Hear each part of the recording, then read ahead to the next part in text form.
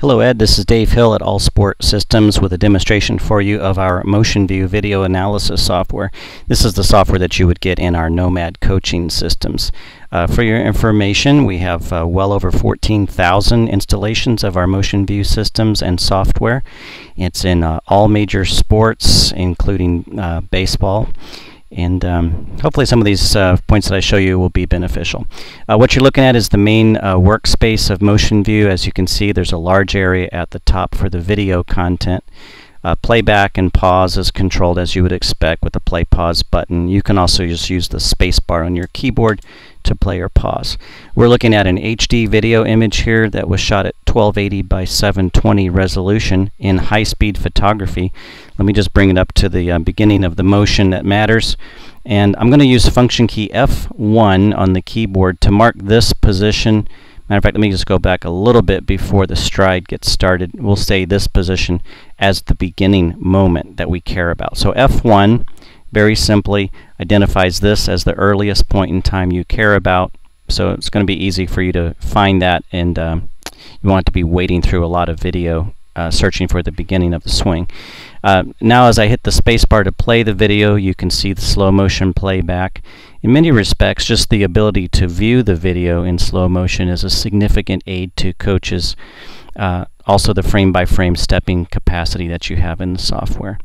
Now before we get too far, let me bring on the drawing tools. There's a button down here at the bottom right that will expose the drawing tool panel. And I'm just going to use a simple target tool. This is going to give me a vertical and horizontal line that's fixed and perfectly straight and horizontal or vertical. I can use this now to ascertain movement underneath that line. I can also change the intensity of the drawing, as you can see here with this slider bar. You might want to have that positioned over the player's head, for instance, or maybe at the base of his neck to see how well his rotation is around the spine axis. Here we come into the actual movement of the swing, and you can see, you're the coach, so you can tell me what you see as far as this. Now I'm going to use the Control left arrow key to reverse the playback. That's what I'm doing right now. I'm just typing Control and then the left arrow key on the keyboard. Every time I do that, it reverses the direction of playback, allowing me to really kind of focus down on small areas of the movement, as you can see there. There's a lot of tools like this. I'm only going to show you some of the main ones to help you with your evaluation. Of course, we also have lines, angle measurements, and so forth, so you can drop an angle tool on here, quickly get measurements in degrees and fractions and so forth. So all of the drawing tools that you would expect in any world-class video software you're going to find here in MotionView. MotionView is also capable of up to 8 slots. So you bring in an additional slot down here, the numbers 2, 3, 4 through 8.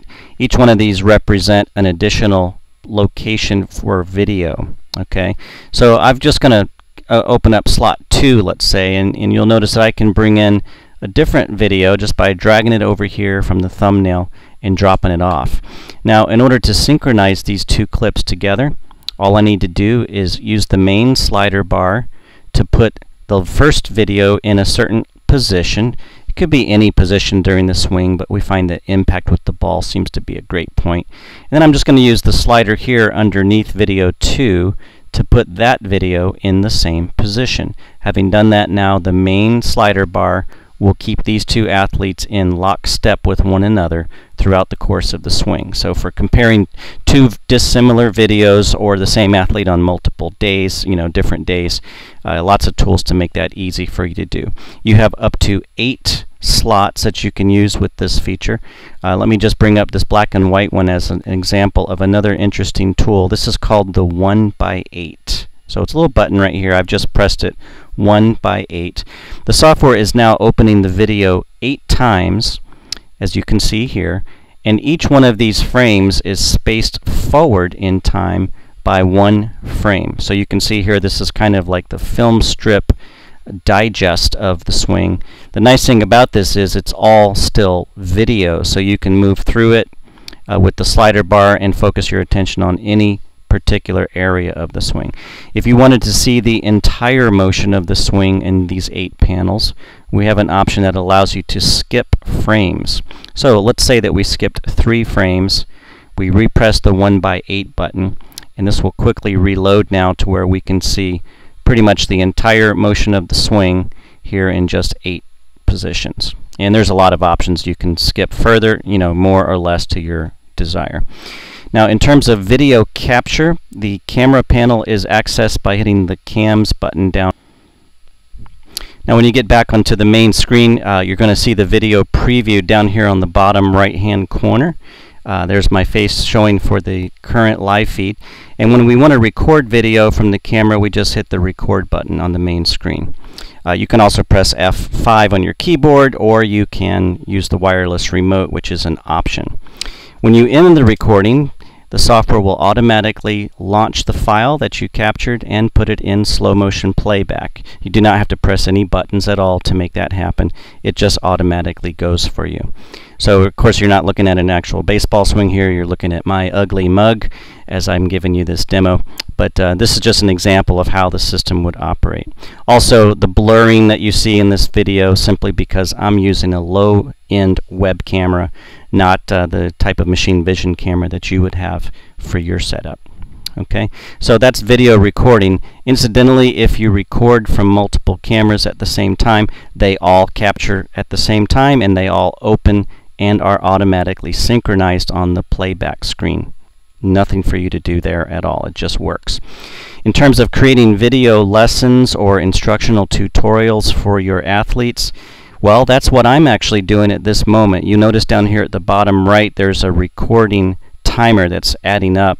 This is our instruct button. I press that button in order to start this recording of the screen and everything I'm saying. You would do exactly the same thing, which will record the entire MotionView screen, all of your spoken words, whatever you draw and do on the screen, everything. When you're done with your review of the athlete, you simply end that recording, which will give you an option to save the file. You can save it as an AVI, a MOV for QuickTime or Apple customers or users, or a simple MP4, which will work on any computer, Apple or Windows. There's quite a few other features, of course, available in the software, but hopefully this has given you a good overview of the general content, what it offers. If I can help you further, please don't hesitate to ask. Thanks so much. Bye-bye.